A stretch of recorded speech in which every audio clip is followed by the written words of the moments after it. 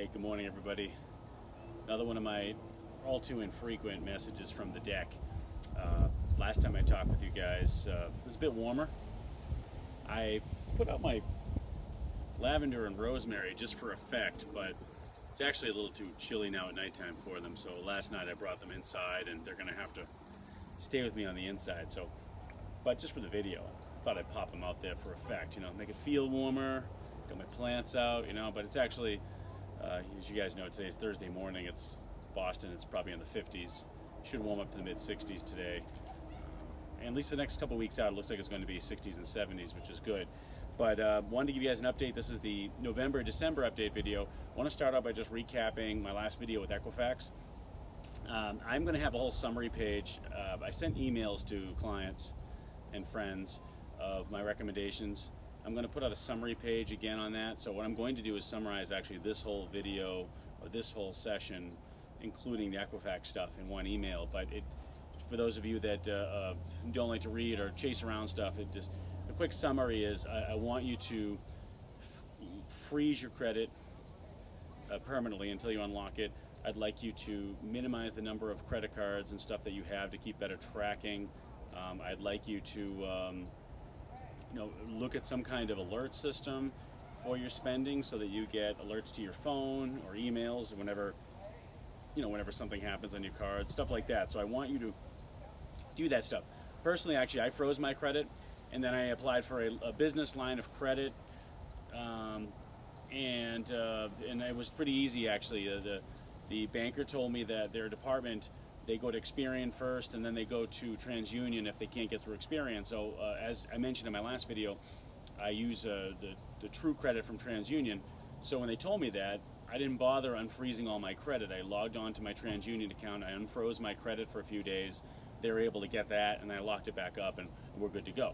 So that was actually worked out really easy. So now I have firsthand experience immediately after recommending that strategy to you, that this is actually a pretty easy process. So I did it, worked great. So that's that. So I'll summarize that. Second thing I want to talk to you about is just to update. I have one more seminar that I'm doing this month on the 24th at the Belmont Council on Aging. It's going to be on the cost of financial products. Many of you know we're a fee-based advisor. Some of our clients are a percentage fee, but I've been increasingly using a flat fee system. Either way, I like the idea of there being disclosure and such, and for a lot of people, including some of my recent new clients that discovered that there are a lot of hidden fees in some of the products they own. So I'm going to discuss that, stuff like that, extensively in the seminar. So if you're looking, if you're a client, you want to stop by, it'd be great to see you. If you're looking for a financial advisory relationship and you want to know the landscape in the financial field of where the costs are, what you pay, what people are charging, what are the explicit and implicit costs, that's what my seminar is going to be about. So that's going to be on the 24th at the Belmont Council on Aging, I believe at 1 or 1:15. So I'll have that also in the email. And most of you got my emails from last month where I gave you the seminar schedule, so just pull up your old email, it'll be there. Third bit of news, we are heading to San Francisco finally in November. So we'll be gone for the month. And so we're kind of excited about that.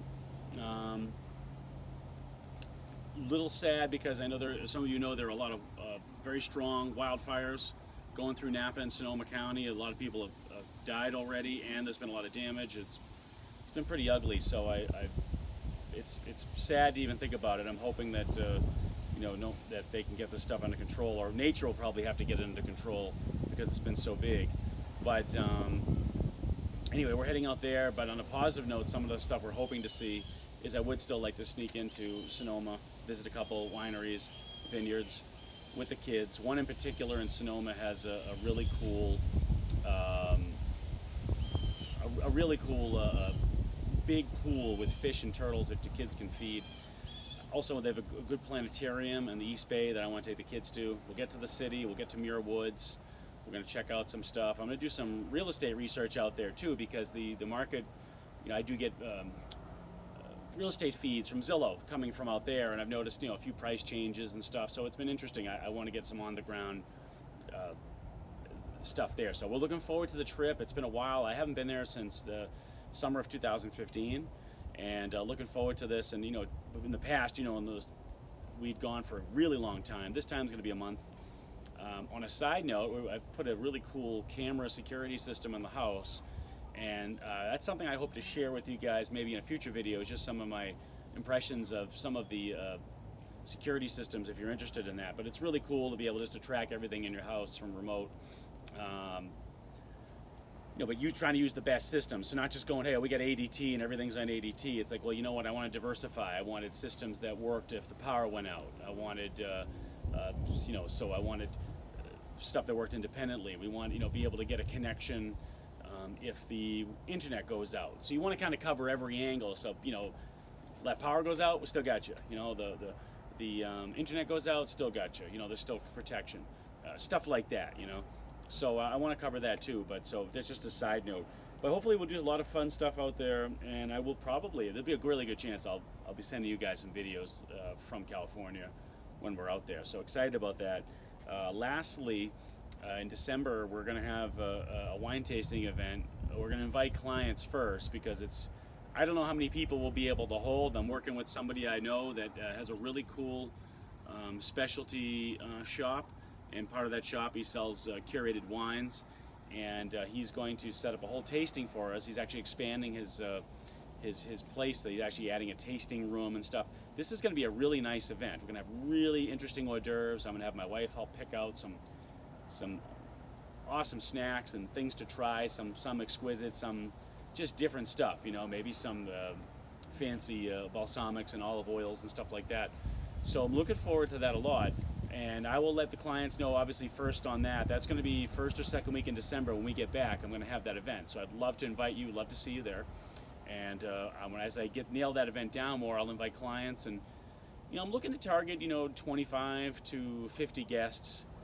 And obviously, the more guests we can bring, then I can invite some folks, outside. But we'll invite the clients first, then we'll take it from there. So really excited to bring another wine tasting event to you, like we did a couple of years ago, and so that'll be December. So the summary, a recap of this video. We're gonna, the Equifax stuff. I will have a summary of that online. Seminars. My last seminar before I leave is October 24th at the Belmont Council on Aging on Beech Street in Belmont, 1 o'clock. It's on the costs and fees involved in financial services.